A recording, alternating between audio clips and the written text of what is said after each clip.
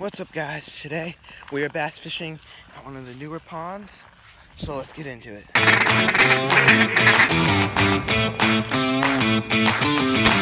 Yes!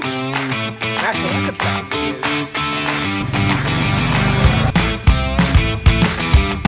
Okay guys, as I walk up to this pond, I'm using my Lew's rod with a topwater frog.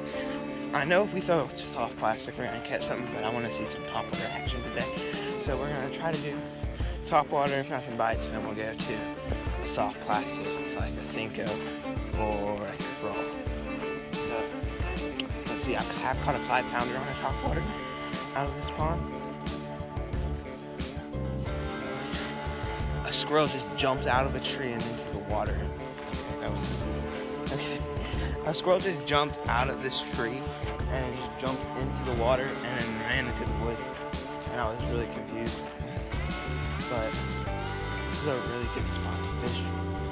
The pond is pretty low, yeah. The pond is pretty low.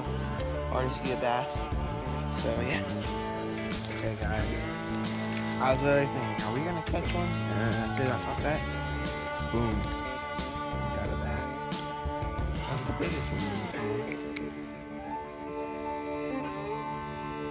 It's pretty nice, I guess, for the only fish I've caught. Looks like it's been in some fights. But yeah. Okay guys, I know this pond, or this spot. It has some fish.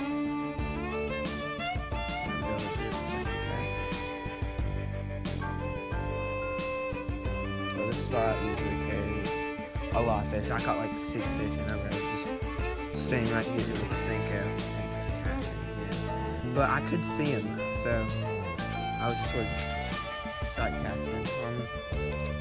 But it's like super shallow. Like probably not even up to my knees. Okay guys, so I ran out of storage right at the end. I didn't catch any more fish and I changed out for bluegill. Didn't catch any bluegill. So thanks for watching. Please subscribe, smash the like button if you like these fishing videos. Bye.